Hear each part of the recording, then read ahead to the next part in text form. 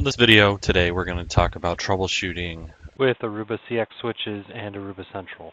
So in this video series, we've gone over onboarding switches, creating and managing templates, monitoring and reporting, and so finally we're going to get into troubleshooting and how to troubleshoot from the Central side, some of the tools that we have built into Central, as well as on the switch side. So here we're in our global overview page. We are going to then look at some of the different tools that we have to troubleshoot. So first, let's go to alerts and events. Actually, let's go to our switch.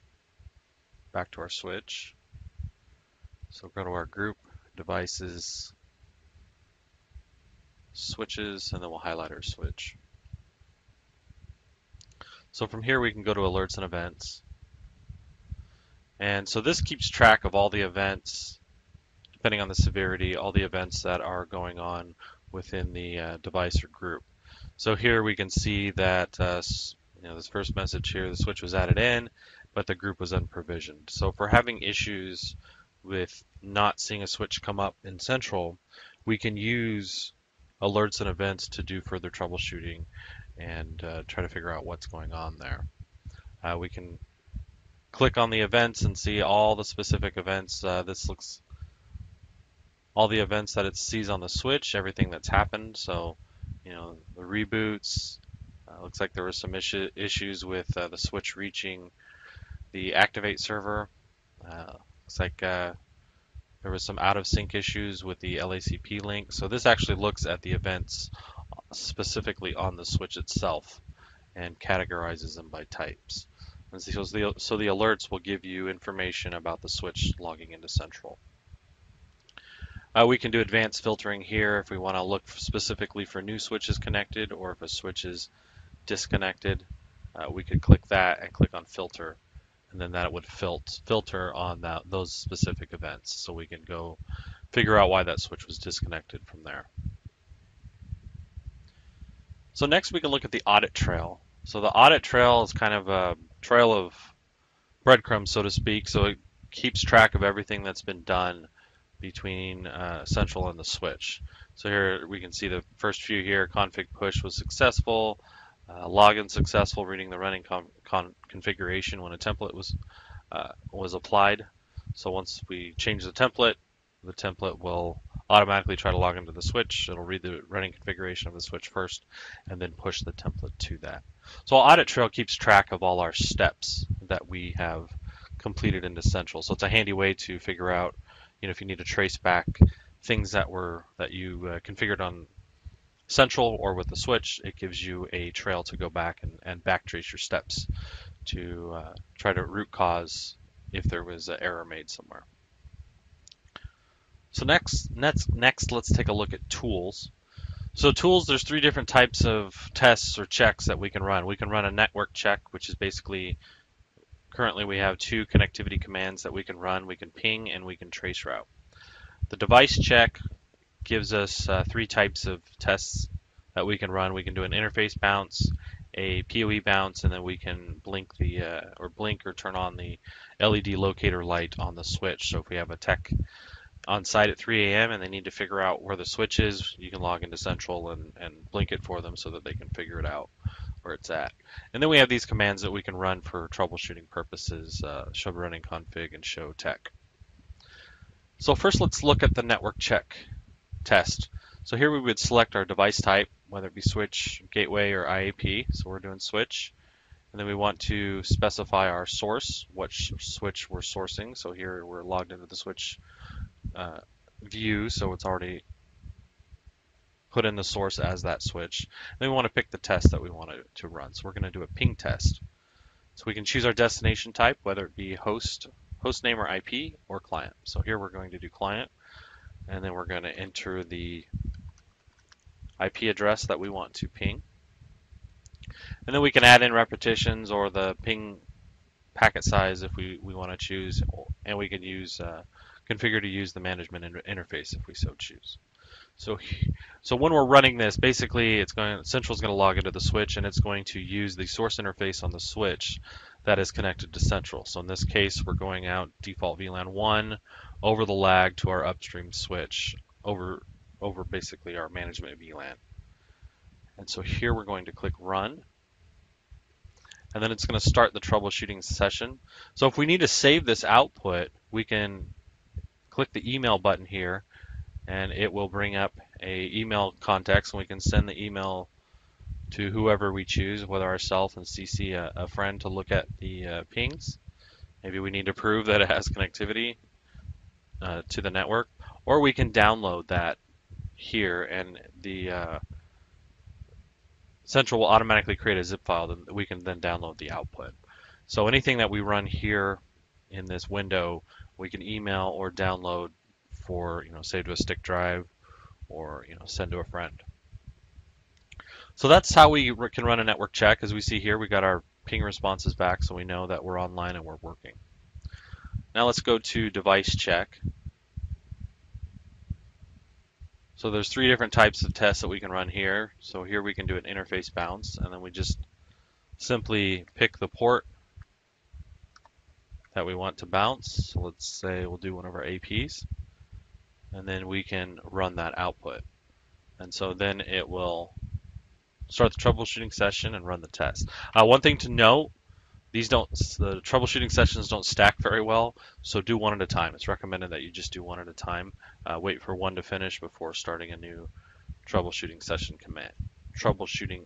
test.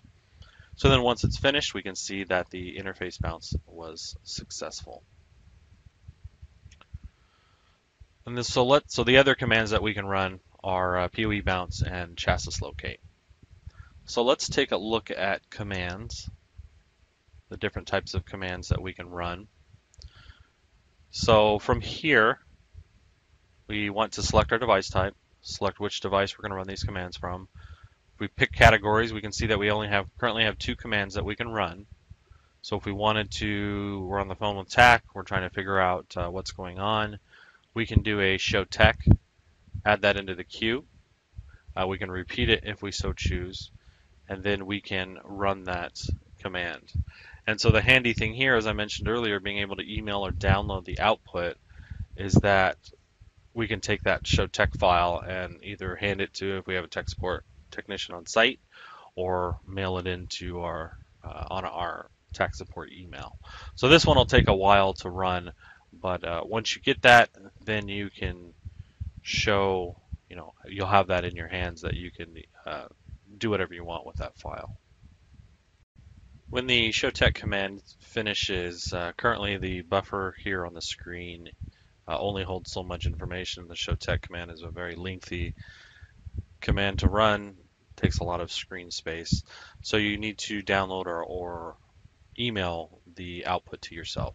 So if you email it to yourself, you'll get a nice little handy email here with the output already in a zip file, which then you can do what you will with that output.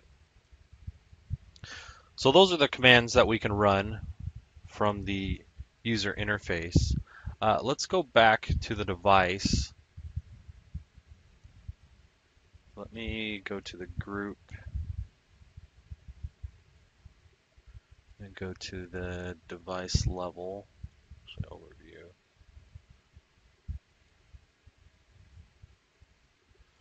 I'll go to switches.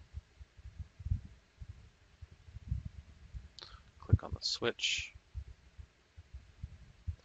If you notice here, if you go back to your switch details, there are other troubleshooting steps that we can do.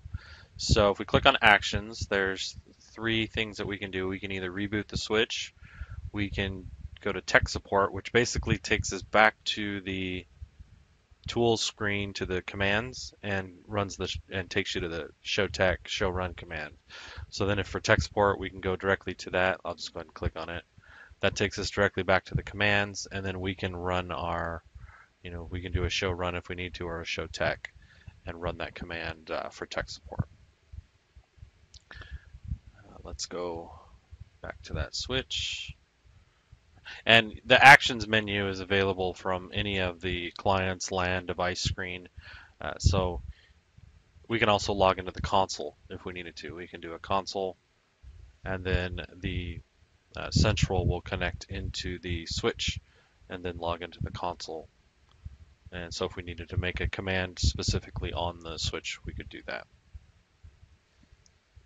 So those are some of the steps for troubleshooting within Central. Let's look from a switch perspective what we can do from the switch. So if I go here to my switch CLI, the main command that you have is you want to do a show Aruba Central. And you want to make sure that you're currently connected to the central and to the central server. If not, if you're getting a failure, you'll want to check first your connectivity, your IP connectivity out to the internet. Make sure there's no firewalls blocking you from getting out, as well as you want to make sure DNS is working correctly and that you can resolve DNS names. If you're still having issues, you can go into the debugger on the switch, and we have a debug central option that we can do.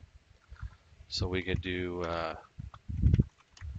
debug central and then all, and then we can output that to a destination. I like to do the buffer,